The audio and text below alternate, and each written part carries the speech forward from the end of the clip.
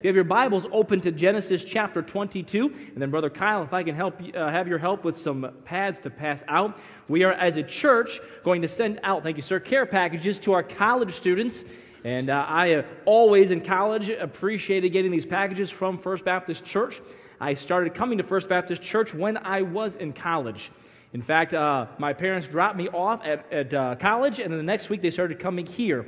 And so all my college days were known at First Baptist Church, and I got a care package each year from them. And every time you got one of these care packages, and we pack them in one of those paper boxes, about like this and like this, when that box, you got that box, you'd get mugged on the way back to your room.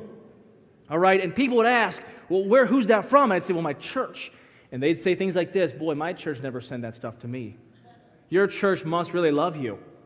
All right, and so this is one way we can encourage our students who are at college. All the college students will get a care package, no matter what college they're at. And if you can help us sign up for some things and bring in some things, the only thing we ask you not to bring in, the only thing is bars of soap. Bars of soap, and now, people don't use bars of soap much anymore, so I don't think it'll be an issue, but bars of soap have a way of infiltrating everything in that box. And those delicious chocolate chip cookies that you made now taste like Dial.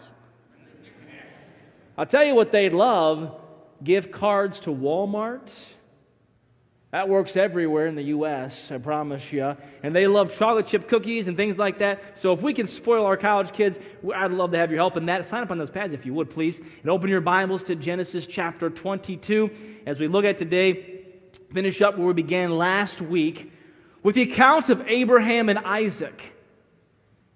We're in this month of stewardship, and we have this morning service. Then after I dismiss and pray and get done with the service, we'll go down to the gym. We're going to have a great meal. Pastor Scott's been laboring since yesterday with some good help. Pastor Ryan's been helping him. And how many smelled the food when you came in? How many are just praying to the God of heaven that I will preach shorter today? Well, we'll find out if you're a good prayer warrior or not now, won't we? We'll find out who I'm going to have pray for me when I get done. No, I will be done just when the food is done. How's that sound? We'll keep on a good schedule this morning, go down there and have another service down there. But we're in the month of stewardship at First Baptist Church. You see it on our two signs on the wall over there. And our big theme for this year is to believe God. But this month is Stewardship Month, or how we treat the possessions and the things and the talents that God has given to each one of us.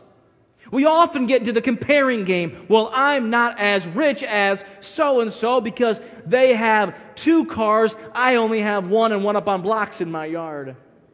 I'm not as rich as them because my house only has 1,500 square feet and their house has 1,700 square feet. Boy, they're way better off than me because they get 3.5 weeks of paid time off, PTO, and I only get 3 weeks and 2 days. We get in that comparing game, don't we? We don't normally compare the other direction. It's not natural to say, wow, I am well off because I get 3 weeks, 2 days, and that person only gets 2 weeks. Normally, we're in the comparing of, boy, someone has more. I was reminded of this again being in Ghana with the Summers a couple weeks ago about how wealthy all of us are. We're all at different places, financially and talent-wise, sure. But all of us in this room in America, we are wealthy beyond belief, beyond measure. Where the average or a decent job in Ghana, what they told me, the missionary told me, would be maybe 600 to 800 CDs. That's not dollars, that's CDs, and the CD exchange rate is about 5.6. That's what we paid. So it would be roughly, maybe 300 at the most dollars, 400 a month. And that's a great job. A normal job there, doing some labor, would be maybe 200 CDs. A month. If I just made that to dollars and I only paid you $200 a month, if I just made that dollars and paid you $200 a month, you would not say, I've got a great job, now would you? You know what you'd say? I'm broke. We are blessed. We're in the month of stewardship where we look at what God asks and what we do. And in this particular passage, it struck me as I was studying and reading my Bible about what God asked of Abraham. If you would look, please, in Genesis chapter 22, verse number 1. And it came to pass after these things that God did tempt Abraham. We looked at that last week, that is not a temptation for evil. That is a proving. That is God saying, Abraham, what's really in your heart? Do you think God knew what was in Abraham's heart? I think he did. Do you think Abraham knew what was in Abraham's heart? Do we know what's in our heart? We'd like to think we do, but I believe part of this was more for Abraham's sake than for God's sake.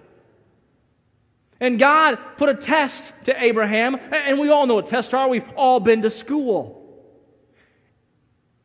Most people don't like tests. Most people don't say, woo-hoo, it's almost exams. I can't wait, exams. And God brought an exam to Abraham and said unto him, Abraham, and he said, behold, here I am, a great response from any servant of the Lord. And he, that's God, said, take now thy son, thine only son Isaac, whom thou lovest. You notice a clarification. Abraham, take Isaac. Who is Isaac? Your son. Which son? The one you really love. So Abraham could not miss what God was asking of him. Sometimes we want to play that game with God. Oh, you mean this one? This thing you want. I didn't know you wanted this. God says, take Isaac, thine only son, thy son, whom thou lovest. That's the one I'm talking about, Abraham. And get thee into the land of Moriah, and offer him there for a burnt offering upon one of the mountains, which I will tell thee of. We looked at this part last week about the background of Abraham. How he didn't grow up with a Christian background. In fact, the Bible tells us that his grandfather was a worshiper of false gods. References his father as well. And somewhere in there, the Bible doesn't tell us exactly where, but somewhere in there, before Genesis chapter number 12, Abraham believed in the God of the universe and became a worshiper of Jehovah. But it wasn't because he grew up that way. We can't use that as an excuse. Well, I didn't grow up that way, Pastor. Neither did Abraham. I didn't have the same thing someone else had. Well, la-di-da. Because my obligation to serve God and my opportunity to serve God is not based upon my parents. Now, I hope as a parent and who is a saved parent to provide my kids with more opportunities and a better foundation than Abraham would have had. But if I don't, my kids can't say, well, it's my dad's fault, it's my mom's fault. No, no, no. Abraham followed God. In verse number 3, and Abraham rose up early in the morning and saddled his ass and took 2 of his young men with him and Isaac his son and clave the wood for the burnt offering and rose up and went unto the place of which God had told him. Then on the 3rd day Abraham lifted up his eyes and saw the place afar off, and Abraham said unto his young men, abide ye here with the ass, and I and the lad will go yonder and worship and come again to you. And Abraham took the wood of the burnt offering and laid it upon Isaac his son. And he took the fire in his hand and a knife, and they went both of them together. And Isaac spake unto Abraham his father and said, my father. And he said, here am I, my son. And he said, behold the fire and the wood, but where is the lamb for a burnt offering? How would you have answered that question? Hey, Dad, we're obviously going to sacrifice. Now, think about something here. I want you to catch something here that's not part of the message, but just a side note. Abraham and Isaac are walking, and they have wood, and they have a knife. So Isaac assumes they're going to go what? Sacrifice. Why did he assume that? Because he'd seen it before. You see that? He'd seen this before. His father Abraham was not, this was not the first time that he'd seen his dad worship the Lord in this way. You see that? Oh, that's good right there. That's good to know that Isaac knew this is what happened, and because he noticed what was happening, he'd obviously been with his father before at these burnt offerings. Come on, parents. Those who have an example to others. Where are we going, Mom and Dad? To church. Well, I've never been to church before. You see, Isaac asked, hey, Father, I see the wood and I see the fire, but where's the lamb? And Abraham, in verse 8, I would say a prophetic statement. Abraham said, my son. I wonder if you can hear the emotion in those two words, my son. Referencing back to verse number 2, where God says, take your son, thine only son whom thou lovest, Isaac, my son. God will provide himself a lamb for a burnt offering. Oh, the prophecy that Jesus Christ would come to this wicked world. He'd live a sinless life and die on a cruel cross, provide himself a lamb. Oh, Abraham, I don't know that you knew about exactly what Jesus would do, but you knew about Jesus. You knew about the promises because that's how he got saved, looking to Jesus. And in these words, you provided a prophecy for all of us of Christ, the perfect Lamb. Those last words of verse 8, so they went both of them together. Lord, I thank you for your word and for this time. Lord, help us as we look at this. Would you touch our hearts and our lives? Would you challenge us about what we want to give to you? Lord, and how the things sometimes of this earth we hold so strongly. In Jesus' name, amen. We looked at this message last week. We looked at the request of God, and sometimes what God asks of us seems to be unfair and seems to be difficult and seems to be unjust. Notice I chose the word seems to be because we know that God is always righteous. He is always just, but He's not always fair. Fair is a word that we use in our estimation. Fair, if we're going to use fair, then only bad people should get sick. That would be fair, right? Only bad people should have bad things happen to them, and good people should always be healthy, and good people should always have good things happen. That would be, in our estimation, fair. But God does not operate on our limited fairness idea. God is just, He is right, He is true, and He is faithful. And so here, there are times in our lives that what God asks of us will not seem to be fair, will not seem to be just, and will seem to be difficult. God, why are you asking this of me? Why my son, God? Well, why not someone else's son? And we saw last week the request, but today I want to look at the response of Abraham found in verse number 3. The first thing I see is this: there was no delay. Verse number 3, and Abraham rose up early in the morning. If that was you, if that was me, would you sleep in that day? If you knew you were going to follow God, would you sleep in? Would you have one last breakfast with your family? Or would you have maybe play a game, have some family devotions? But not Abraham. God asked him to do it, and he quickly got up. I see his obedience with no delay. There was no discussion. There's no discussion here. He took his two young men, he took Isaac, and he took some wood. I don't think he told Sarah what was going on.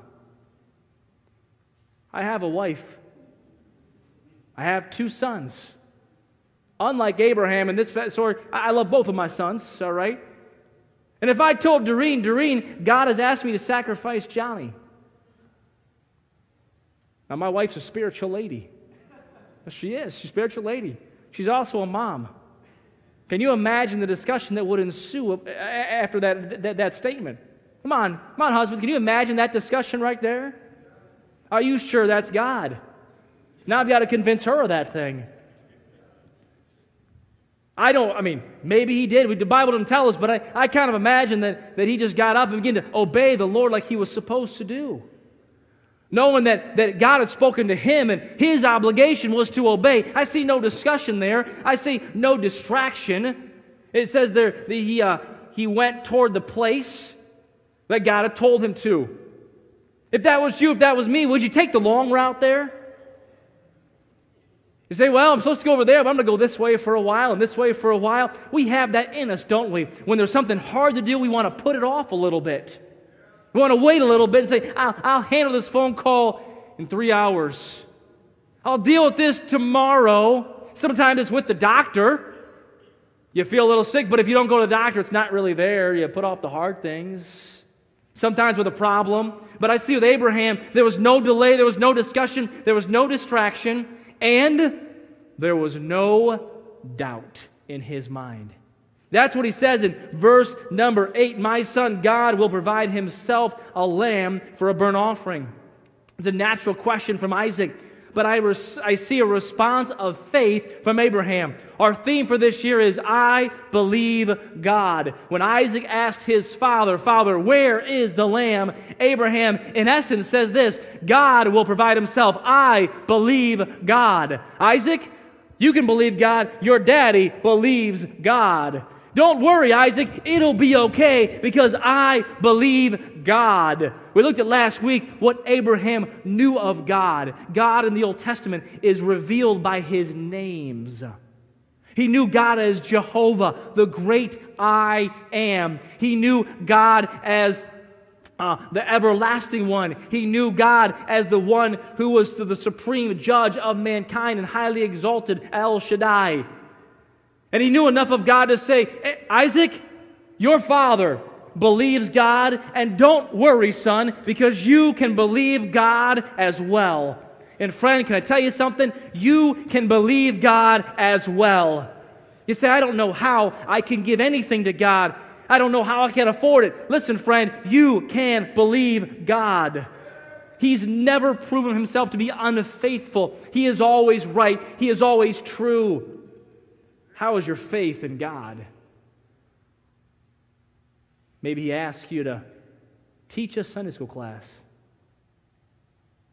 For some of us, that's like the biggest sacrifice in the world. Do you believe God? He asks of your finances, do you believe God? He asks you to be willing to commit your children to Him. First Baptist Church, we don't baptize babies. Other denominations do that, and often it holds a religious significance. Some even believe that a baby is saved, going to heaven when they're baptized. The Bible does not teach that at all. The Bible teaches, for by grace are you saved through faith. The Bible says, believe on the Lord Jesus Christ, and thou shalt be saved. All right, and a baby can't do that at that age. What we do baby dedications. We find that in the Old Testament with Hannah, where she dedicated her baby to the Lord, and we did that with our 3 children. Lord, these are your children. You let us watch them right now and raise them, but they're yours. Whatever you call them to, that's fine. There's been children who've been called to the mission field, and parents talk them out of it because the parents didn't want to let them go. There have been kids who've been called to a Christian college, and parents talk them out of it. You can't go that far. That's so far away. Did I tell you something? That's a bunch of hogwash. We live in 2020. How far is college? The farthest point of college would be what, Alaska? We can get there in just a few hours for a few dollars. If you don't want to get there on a plane, you've got these things called phones. You can FaceTime and you can Skype. You can text message. It's like your kids never left home. But as parents, we don't want to dedicate our kids to the Lord. What is God asking? I see with Abraham a response of absolute faith. If you would, hold your finger in Genesis 22 and turn to Hebrews chapter number 11, a tremendous passage that speaks of Abraham in Hebrews chapter number 11. If you have your Bibles, Hebrews chapter 11. Chapter on faith in the Bible, and of course, Abraham is listed in the great chapter on faith. Hebrews chapter 11 and verse number 17 of Hebrews 11, where the Bible says, by faith, Abraham, when he was tried. Remember that? God tried him. He proved him. When he was tried, offered up Isaac. And he that had received the promises offered up his only begotten son. Listen, if I had no other verse in the Bible with that one, that would be enough to help me give of my measly finances to the Lord. Because Abraham was willing to give his only begotten son, as was our heavenly Father. For God so loved the world that He gave His only begotten son. Right? John chapter 3, verse 16. Verse 18 of Hebrews 11, of whom it was said that in Isaac shall thy seed be called. And here it is, verse number 19. Accounting that God was able to raise him up even from the dead, from whence also he received him in a figure. You can turn back to Genesis chapter 22. What that passage tells us is that Abraham had so much faith that he said, God, you can have Isaac. I even believe that you can raise him up from the dead. Now think with me here. Back in Genesis chapter number 22, the Bible was not in the same form as it is today. We can read the Bible and we see places that God has raised people up from the dead. According to what I see and read, Abraham had never seen that before. He'd never heard about that before. But he believed in God so much that he said, even though I've never seen this, God can do this. He didn't limit the God of the universe. He didn't limit the everlasting one. He said, God, you're able to do this. His faith was unshakable. We sit there with our measly resources. We don't want to give. Because we know if we give, our world is going to come crashing apart. Our bills won't be paid. We're convinced of that. We won't have enough money for anything. It won't work. Can I challenge you in something? Why don't you step back and watch God work? Maybe He'll solve your problem in a way that no one has ever seen before. That's what Abraham was saying. That's what Hebrew tells us. God can even do something that no one has seen before. I can think of some things no one has seen before, the way God can solve your problems. You need some money? God could give you a money tree out in your front yard. No one's ever seen that before, right? You could be going through a toll booth on the turnpike, and all of a sudden it starts dumping quarters in your back window. No one ever seen that before. Come on now. There are ways that God can do this that no one has ever seen before. There could be a bird flying over your head and drop $1 million in your lap. No one ever seen that before. You're like, well, that would never happen, Pastor Howell. Oh, come on. Abraham says, God can raise up my only son, and no one has ever seen that before. Why don't you trust God? It's not because God can't do it. It's not because God isn't strong enough or capable enough. It's because our faith is weak. That's the response of Abraham. Lastly, I see the result. The result. In verse 9 and following, they came to the place in Genesis 22, they came to the place which God had told him of. And Abraham built an altar there and laid the wood in order. And he bound Isaac his son and laid him on the altar upon the wood. It's a word in the Jewish culture, akida. They say it means the binding. It refers to the binding of Isaac.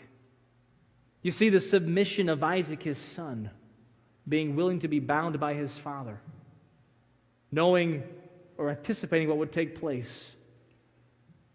I, in my own mind, imagine Abraham possibly even weeping at this point, though still walking in faith and obedience. In verse 10, and Abraham stretched forth his hand, took the knife to slay his son. And the angel of the Lord called unto him out of heaven and said, Abraham, Abraham. And he said, Here am I. I've heard this before, but I must repeat it again. The first time that God came to him in Genesis 22, verse 1, He said Abraham one time, and Abraham said, Here am I. In verse number 11, He had to say Abraham twice. I don't know why. If it was me, I'd be waiting for that Abraham again. I'd hear the first, hey, I'm done. I got it. Finished. He was so intent on following God. Abraham, Abraham. And he said, Here am I. And he said, verse 12, Lay not thine hand upon thine lad, neither do thou anything unto him. For now I know that thou fearest God, seeing thou hast not withheld thy son, thine only son, from me. And Abraham lifted up his eyes and looked, and behold, behind him a ram caught in a thicket by his horns. And Abraham went and took the ram and offered him up for a burnt offering and in the stead of his son. In verse 14, one of my favorite verses in the Bible, and Abraham called the name of that place Jehovah-Jireh. As it is said to this day, in the mount of the Lord, it shall be seen. Jehovah-Jireh, it shall be seen, or my God will provide. Jehovah-Jireh, not only is He the God of the universe and the everlasting God and the King of kings, He is now the providing God. Abraham says, I learned something about God today. He is the God of provision. When you obey God and you trust God, you will learn about God. When you obey God and you trust God, you will learn about God. And then the following verse, you won't look at them now. But after all this happened, God comes back to Abraham. He spoke to him, the Bible says, a second time. He said, don't forget what I've promised you, Abraham. I promised you these tremendous blessings. I'm giving you my covenant. I will bless you. I will multiply you. What he's saying is, Abraham, just so you remember, I am as good as my word. I will do what I said I will do. I will provide for you. You will see, and your actions will bring blessings. But the last verse, verse number 18 of this passage, where the Bible says, and in thy seed shall all the nations of the earth be blessed. And he adds this little phrase at the end. The whole world's going to be blessed, Abraham. Here's the phrase, because thou hast obeyed my voice. Listen, friend, when you obey God, others are touched by it. When you follow God, others are blessed by it. And to Abraham, he said, all the nations of the earth, everyone will be touched. Not because you're powerful, Abraham, not because you're smart, but because of your obedience. It comes down to simple obedience. See, believe God when it doesn't make sense. Obey God when it seems hard. And give to God of all those things that He counts to be valuable.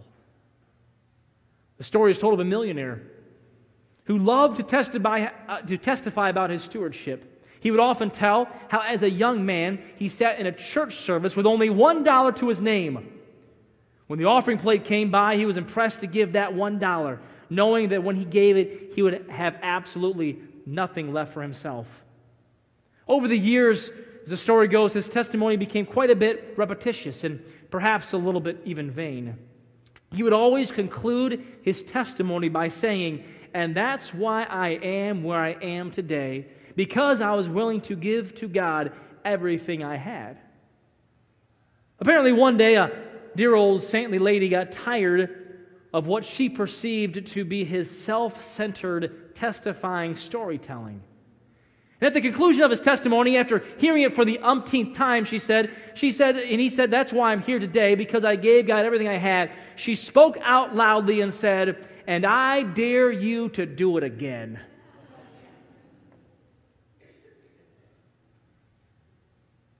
Maybe you're like a father who gave his little girl $2. And he said, you can do anything you want to with the $1, but the other $1 belongs to God. With joy, this little girl ran to the candy store. On the way, she tripped. One of the dollars fluttered down a storm drain. She got up and said, well, Lord, there goes your $1.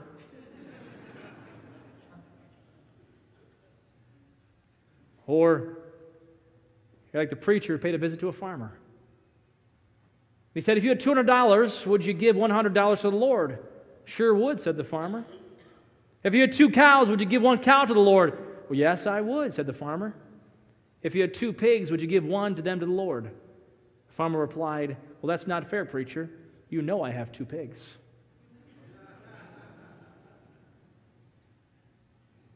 Or, like Russell Herman, 67 years old, died in 1994.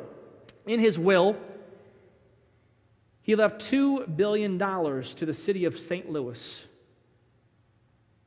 He left another $500 million, or $1.5 billion, to the state of Illinois, and $2.5 billion for the national forest system. And he also left $6 trillion to the government to help pay off the national debt. What an amazingly generous man. There was only one problem. The only asset of his estate was a 1983 Oldsmobile. He made grand pronouncements with no generosity.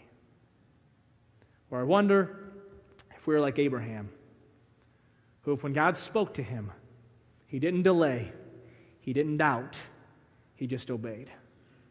Trusting that his God, I believe, his God will be the God of provision, Jehovah Jireh. Lord, I thank you for your word. Lord, I pray that you would help us to have the testimony of Abraham. Or there may be someone here who has been struggling or worrying about giving to you. Lord, I pray that you'd help us to all search our hearts. Lord, you know my heart. My heart in this Stewardship Month is not for First Baptist Church. It's not so we have a bigger offering. It's so that we're right before you and so others can be touched by it. Lord, help us to be honest. I wonder if there's someone here today who said, Pastor Howell, as you spoke, God spoke to me. God spoke to me maybe about giving, maybe about something else, but as you spoke this morning, Pastor, God spoke to me. Would you pray for me this morning? Because I want to respond like Abraham in obedience. Would you pray for me this morning? Would you lift your hand up and say, as you spoke, Pastor Howell, God spoke to me. Would you help me to respond like Abraham? Amen. Amen. Who else? Amen. Amen. I want to respond like Abraham in obedience and faith. Who else? I didn't raise it before. I raise it now. God spoke to me this morning. Amen. Amen. I wonder if there's someone here who, if you died, you're not sure that you'd go to heaven. You've never trusted Jesus as your Savior. You didn't maybe before realize that God himself provided a lamb and his name was Jesus. And if you died, you're not sure you'd go to heaven. But this morning, there's something happened inside your heart. And while you aren't saved, you sure would like to know how to be saved. I'd love to pray for you when I pray for the others. Who would say, Pastor Howell, I'm not sure I'm saved. Would you pray for me when you pray for the others? If you slip your hand up, slip back down, I'll see it. And I'll call no more attention to you than I did anyone else. But I'd love to pray for you this morning. Who say, that's me, Pastor Howell. I'm not sure I'm saved. Would you pray for me when you pray for the others? Just slip your hand up, slip back down, we'll see it. Amen, I see that. Anyone else? Amen. Lord, you've seen these hands. You've seen the ones who have been touched by your Spirit this morning. I pray they'd respond. Lord, you've seen this one who mentioned that they are not saved. Lord, I pray for them that they'd be willing to come and learn from your Bible how they can know for sure they're going to heaven. Lord, we want to see you work today. Lord, we want to follow you.